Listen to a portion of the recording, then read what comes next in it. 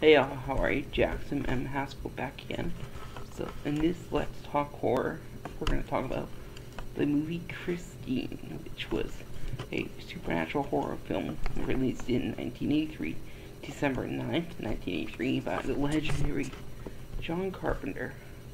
So, Carpenter, really famous for two major works, Halloween and The Thing, both 80s movies.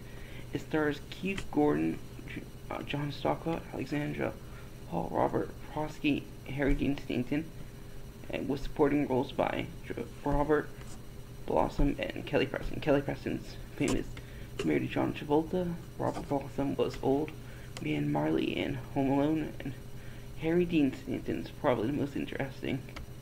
I only know him because he was in the movie Alien, besides this one. So, Christine is based off the novel Christine, which was released in 1983. Stephen King's a horror. And Christine is a car, a living car. And a fun fact, so Christine is a 1958 Plymouth Fury. I love the movie. It didn't do well in the box office per se. It had a budget of $10 million. It made $21 million just in the U.S. But the reason people know it, it's an iconic film. It's a cult film, and I think it might be one of the first we actually talk about in Let's Talk Horror. But I loved it.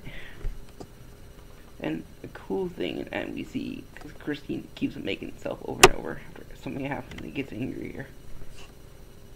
Yeah, and Christine is alive at the end, which is really cool.